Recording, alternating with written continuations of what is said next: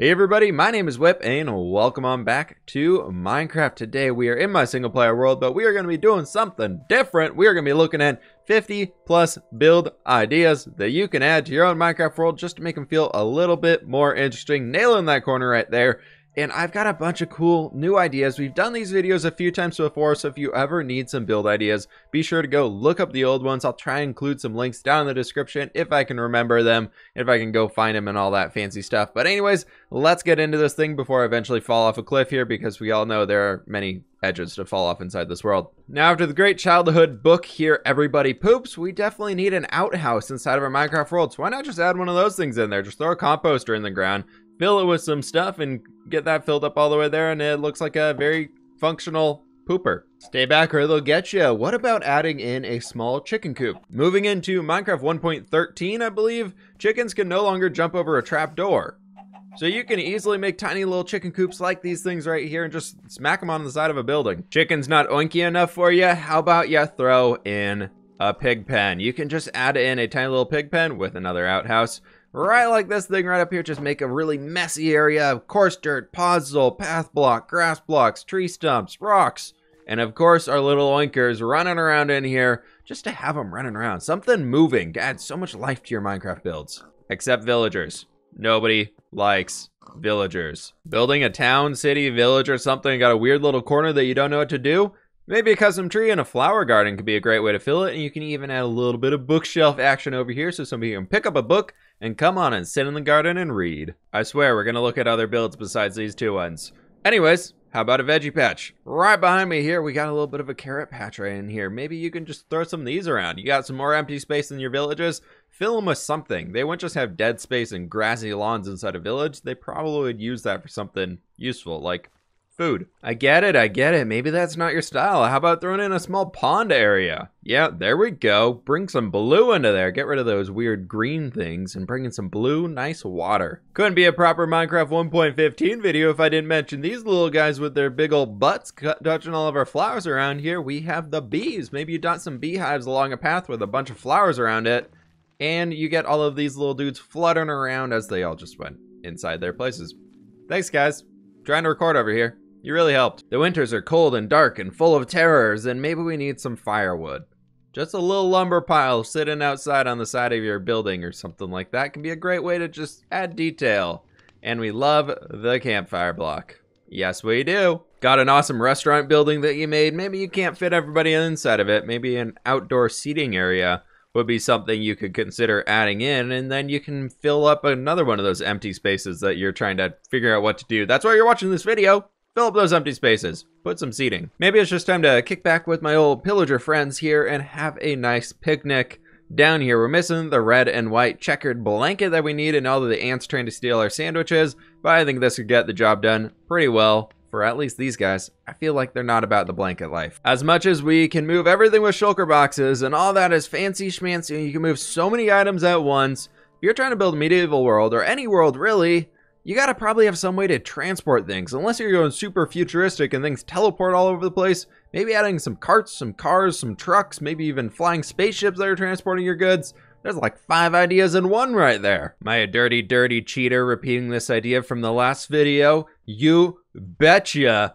What about a fallen over cart? I love this one. I had to mention it again. We've never visited this area since we built that for that specific video, so I just want to mention it one more time. We lost all of our pumpkins. At least we didn't lose our melons. I don't know why I was caring about our melons, but at least our cabbages are safe and sound. But this one right here, what about if we made a ruined house or like a broken down house? You could even make one that's on fire with the new campfire blocks. There's so many possibilities for destroyed buildings now. It's awesome. I'm a little behind the times here on this one, but what about a house under construction? With the new scaffolding block, you can make a cool little construction site here.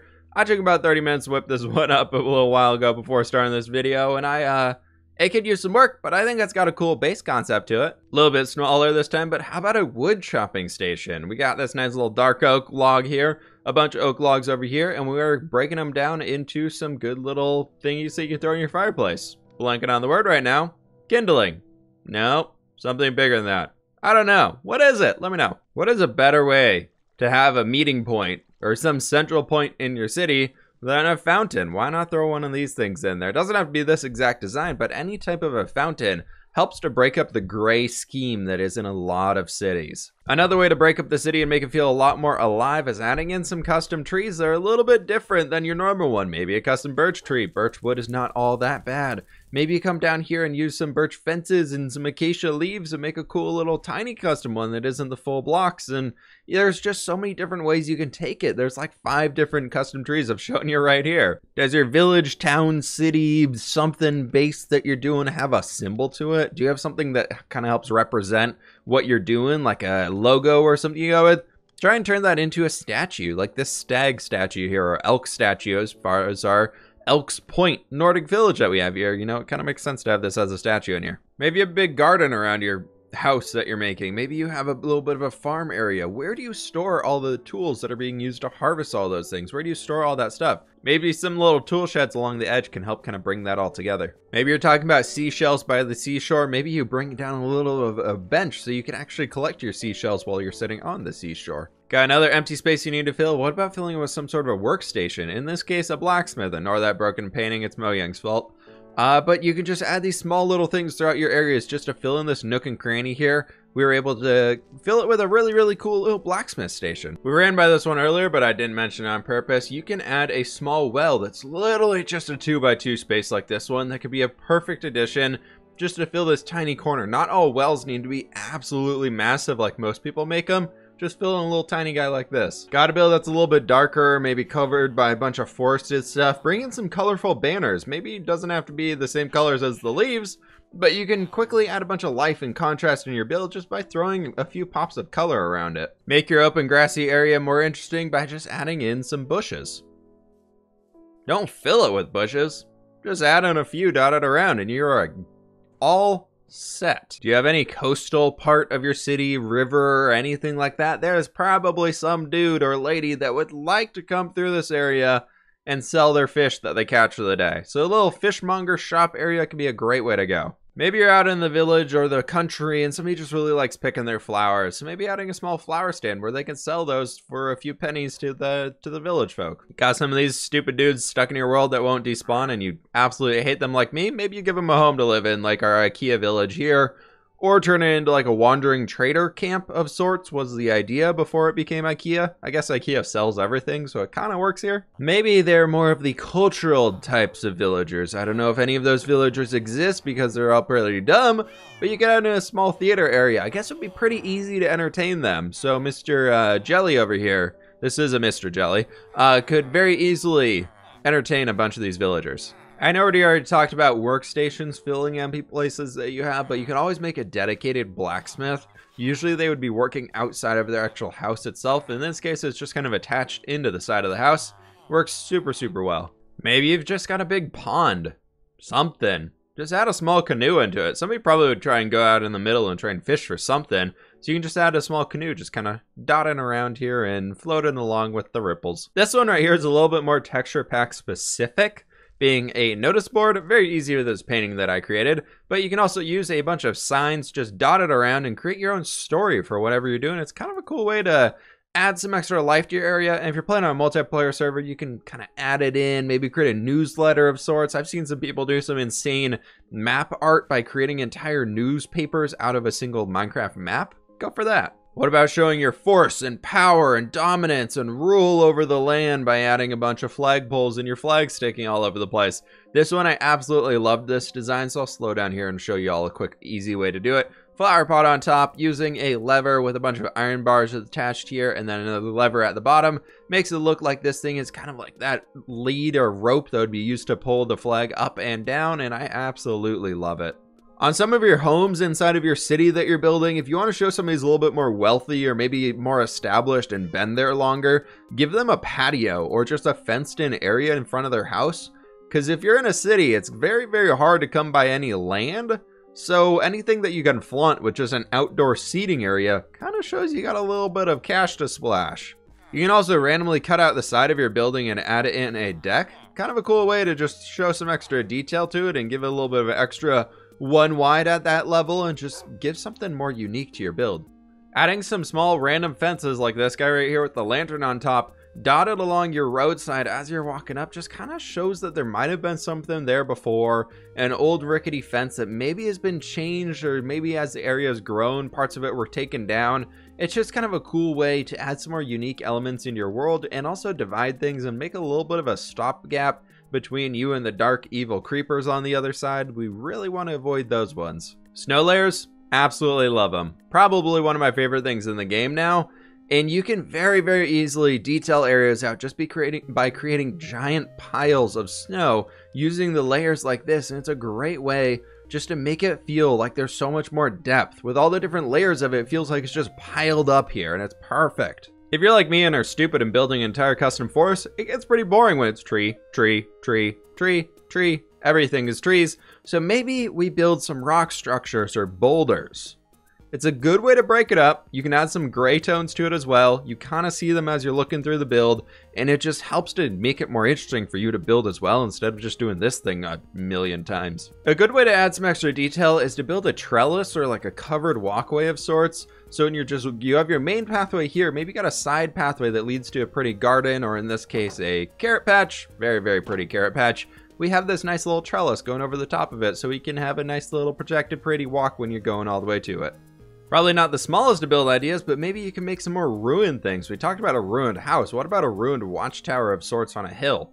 It doesn't have to be as big as this castle is right here. Maybe you could just tackle that little guy over there. Just adding some ruins into the distance, even if you don't visit them or live in them, it can make your world feel like there's more people inside of it.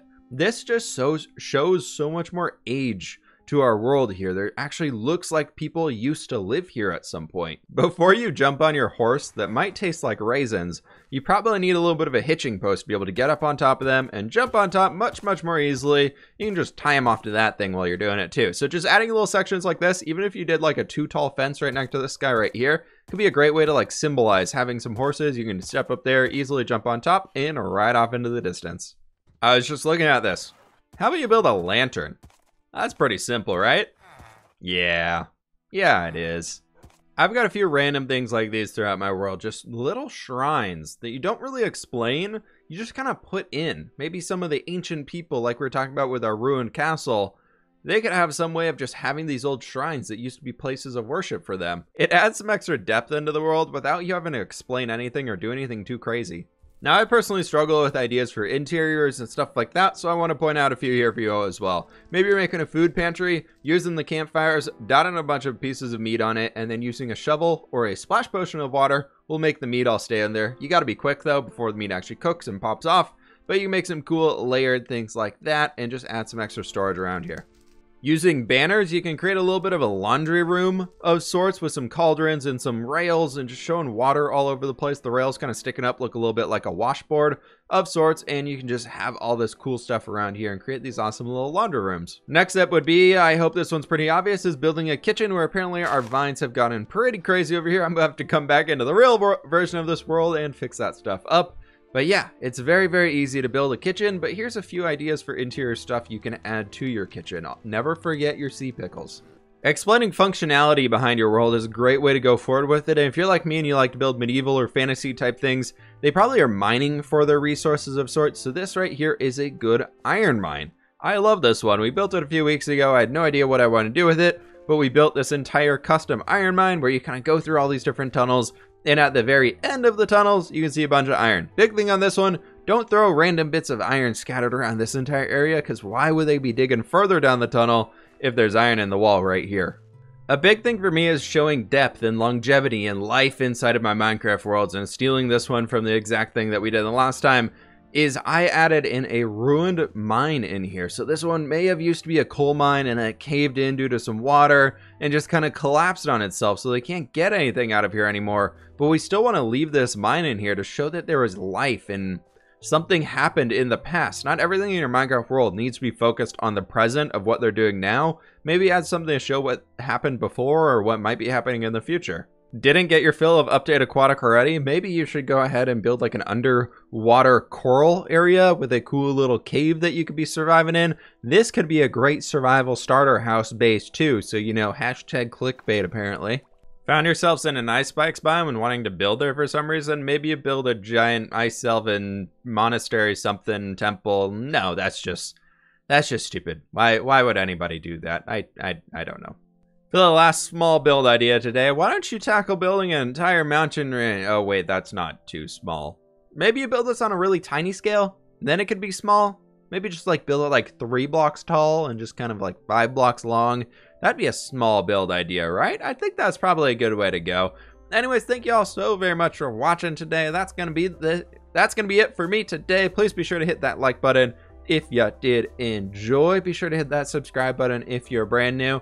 Any ideas you have on build ideas as well that I did not include today, or things that I should have included, please be sure to let me know down in the comments below. Maybe we can make a round 2 of this one. If we get enough ideas down there, I could go crazy with building a bunch of different things. So let me know those down below and I'll try and make my own version of them. We'll see on that one. But anyways, I am out here today. I will catch you on the flip side.